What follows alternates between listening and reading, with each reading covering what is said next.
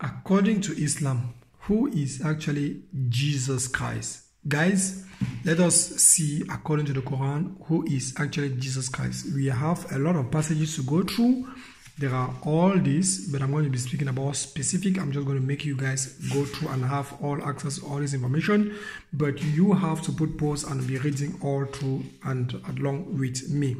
First, we are going to be starting around here. Right here, we have this. According to the Quran, just only a messenger of Allah. Quran chapter 4, verse 171. Quran chapter 19, verse 30. Just is only a prophet. He is only a prophet, only sent for mankind, and he is only a messenger, not more than that. That is the basic concept of the Muslims.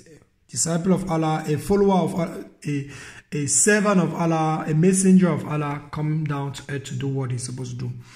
Allah taught him the gospel, the law, and the gospel. Okay, according to Quran chapter 3, verse 48, Allah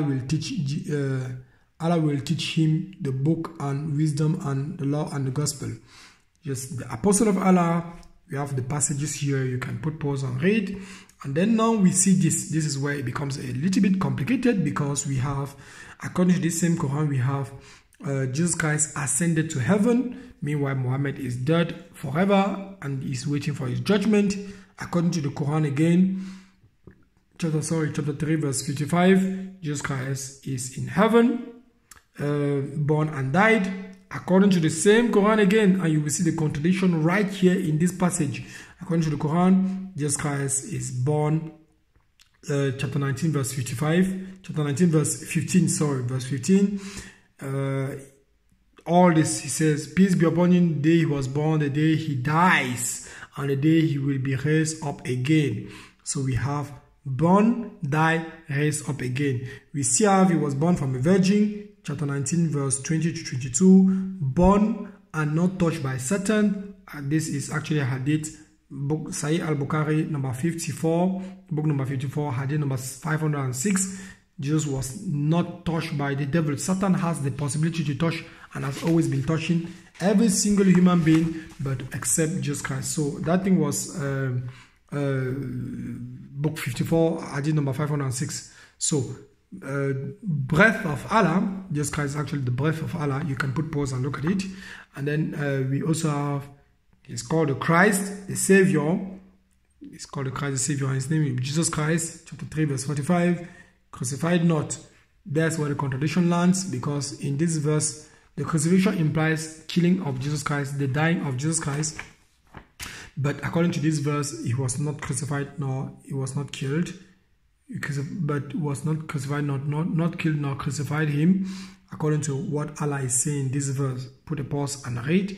It's very important, because they say they kill him, because it's Muhammad is saying that they kill him not. But according to the hadith, he said he was going to be killed. He was born and died. According to this verse here, he was born and died. Number 1915.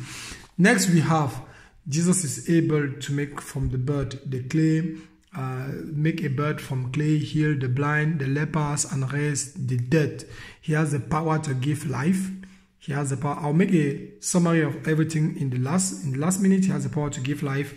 And then very, very fast, we conclude by saying again, where is it again? We conclude by saying again, obey. We have to obey Jesus Christ according to Quran chapter 3, verse 50. Jesus was a prophet according to chapter 19, verse 30. He's a sign given to men, 19:21 and 21:91. And then we also have Jesus is sinless, chapter 19, verse 19. He's a spirit proceeding from Allah, chapter 4, verse 171. He's a spirit proceeding from Allah. Jesus was strengthened by the Holy Spirit. Meanwhile, no other person was strengthened by the Holy Spirit. We have all these passages, chapter 2, verse 87, chapter 2, verse 253, and then chapter 5, verse 110. We have all of it here. Next thing, what do we find also? Next thing we find is this. The superiority of Jesus Christ. We have this. We talk about, behold, oh Allah said, oh Jesus, I will take thee and raise thee to myself and clear to myself, and then I will make those who followed you superior to those who reject you. So those who follow Jesus Christ are definitely going to be superior to those who reject Jesus Christ, and that's what is happening right now. And Jesus Christ is the word of Allah. So what is the conclusion about what I just said? The conclusion is simply this: we have somebody who is only a human being. He is the word of God, and everybody knows that the word of Allah does not have any beginning nor end. There's no time in history that Allah was mute. There's no time in history that Allah was not speaking. Second thing we have is in heaven already. Third thing we have, Satan has no impact on him. Fourth thing we have, he is able to raise the dead, give eternal life to people. Fifth thing we have, he is able to give eternal life to people and is able to give life, create life, take non-living things and make them living. Take clay and make it life.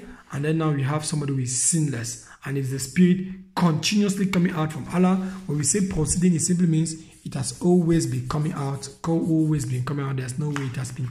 ing at the end means it's always proceeding. So at the end of the day, we have a sinless creator, because he's untouchable by the devil, who is the word of your God. At the end of the day, this is what John chapter 1 verse 1 says. Go and read John chapter 1 verse 1. In the beginning was the word, and the word was God, and the word was God. Jesus Christ is actually God, according to the Quran. Surrender your life to Christ, I beg you, in the name of Jesus.